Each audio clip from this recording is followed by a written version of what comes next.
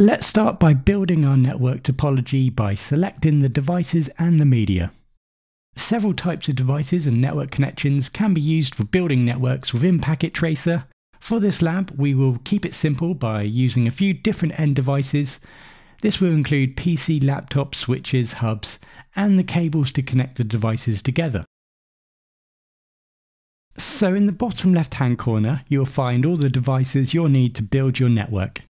In the far bottom left-hand corner, I select end devices, a new list appears, and I can now see all the different end devices I can use in my network.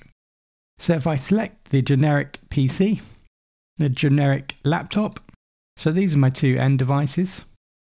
Now if I go to the switches, I can select from a list of switches here. I'm going to select the 2950 24 port switch, and that's the same process if I wanted to select routers and hubs. So this is a very simple network. So once you've placed your hardware within your network, you'll need to connect it up. So if you select the icon that looks like a thunderbolt, you'll be presented with a list of different types of connections you can use in your network.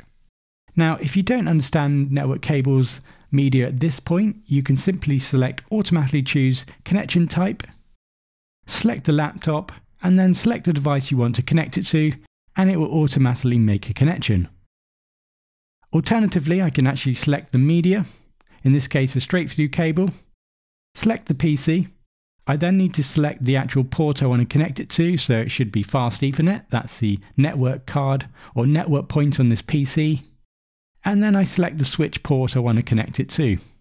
So I'm going to select the fast Ethernet port and not the console port, so select a fast Ethernet port, and now the network is connected.